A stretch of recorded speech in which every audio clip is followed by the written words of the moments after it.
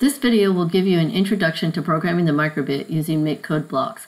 I'll walk through an example of displaying a heart on the screen of the microbit, make it flash on and off, and then we'll limit the number of times it flashes to 5. Then finally we'll create an event trigger to make the heart flash. There's a companion blog post that contains more detailed content to go along with this video. It has information for using this project in a classroom, including information for beginning coders and links to the next generation science standards. You can find the blog post at the link below. Let's get started with the project. Go to MakeCode.com and click on the microbit in the left corner of the window. Click on New Project, then give your project a name.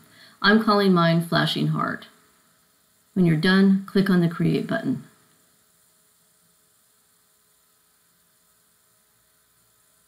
When your window opens, you'll see that on the right in your workspace you have 2 blocks already present. Any code that you put in the Start block runs when the microbit starts up. Any code you put in the Forever block will run once the OnStart block is finished. On the left side of the screen is a microbit simulator that will run your code. Below it are the controls that you can use to operate the simulator. To create the heart, go to Basic, select Show Icon, drag it out, and place it in the OnStart block. You'll see a heart appear on your screen in the simulator. The block has a lot of other icons in it that you could use for other applications. I'm going to go ahead and restart this, or stop it and restart it, so you can see that the heart appears when you restart it. If you want to download this to a real microbit, make sure that you have your microbit plugged into the USB port on your computer. To download it, just click Download. On a Windows machine, you should see the microbit appear in a file window, and if it's not selected, select it. Then click Save, and your microbit should start flashing at that point. As soon as it's done flashing, the download will be complete. And at that point, you should see the heart on the screen of your microbit. And you can also then go ahead and close this screen on your computer. And you're done.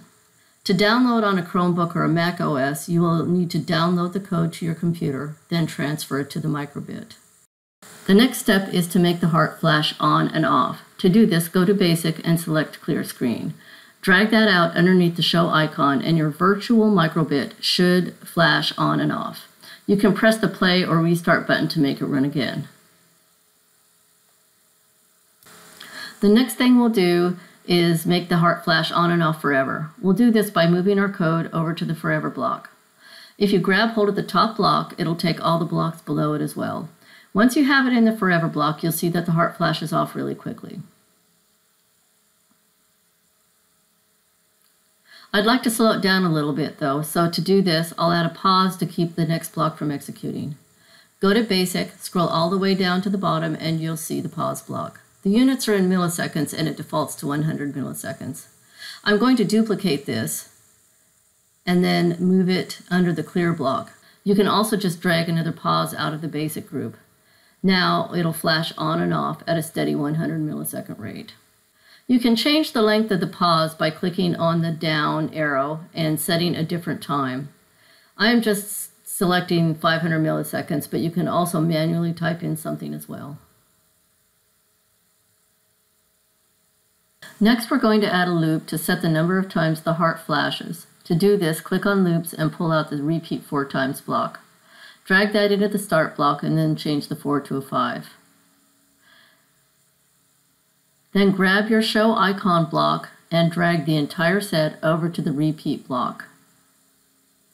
When it starts up, it will flash on and off 5 times.